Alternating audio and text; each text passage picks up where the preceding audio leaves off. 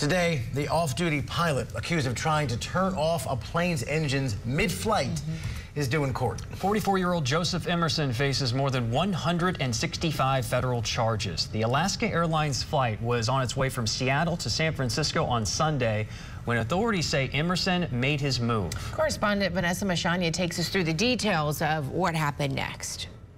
A flight from Painfield Airport in Everett, about 30 miles north of Seattle, experiencing a mid-flight crisis. An off-duty pilot riding in the jump seat in the cockpit tried to shut off the engines mid-flight. This happening on board a San Francisco-bound Horizon Air flight, a regional airline owned by Alaska Airlines. Okay, I'll just give you a heads up. We've got the guy that tried to shut the engines down out of the cockpit, and he doesn't sound like he's causing any issue in the back right now. I think he's subdued. Other than that, yeah, we want law enforcement as soon as we get on the ground and park.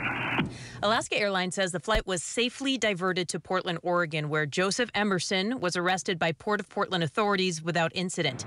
Alaska Airlines, in a statement to Scripps News, saying all passengers on board were able to travel on a later flight.